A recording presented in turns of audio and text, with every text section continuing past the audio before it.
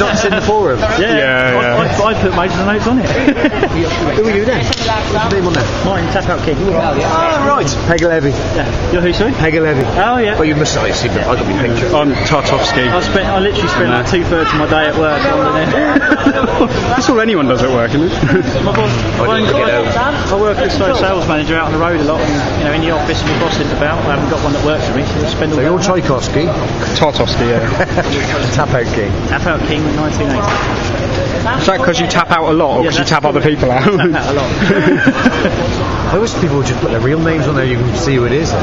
It's more fun trying to find out who it is, isn't it? To be fair, more people know me as Tartovsky than they know me as my actual name, so it's just easier, isn't it? There's one up there, I can't even pronounce Storko or Stalko or whatever, I don't know that. Stalker Chew's Ollie. Who is it? Yeah, that's Ollie is Stalker Chew. Right. Who the hell is that Welsh Brin that everyone takes a piss out of and keeps getting in trouble with it? Big fat bride? Yeah. Who's that? Not here, he don't come here. I was just saying, because everyone thinks he gets the piss out of him every time. I feel quite sorry for him in the end. No, don't he brings everything on himself.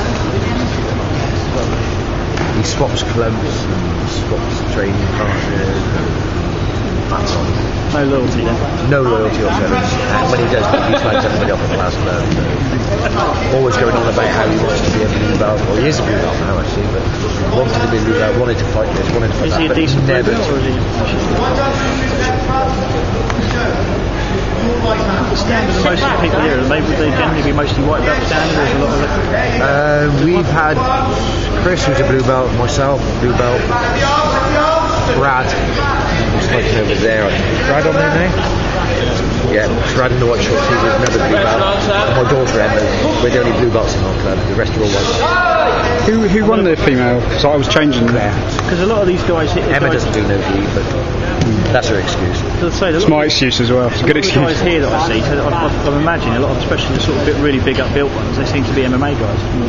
Yeah, we got a few MMA fights. Which you can't really sort of say, you're a blue belt or whatever standard. It's more like, I've been training MMA for 6 years and it's okay. We train both anyway.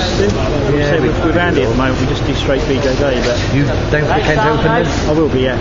Not so far for you, is it? No, we're going to stop overnight, we are. But so now where is it in Kent? Stopping overnight. Some Premier Inn, somewhere in Ashford. So the nice thing is, at the moment Andy trains over in Guildford. I live towards the Aldershot way, and he's moving to Farnborough, so the new academy's going to be 2.3 miles door to door. Great game. We're training every day. Well, I hope Nigel hurries up because he's fighting on here in a minute. He's fighting there now, he's on here in a minute. I don't watch the fights. I'm too busy with the paperwork. That's a bit naive. He's under 78. Who actually won it? The guy who got gold. Not either of us, mate. Oh, I know. I just got owned by the big guy. Actually, sit later.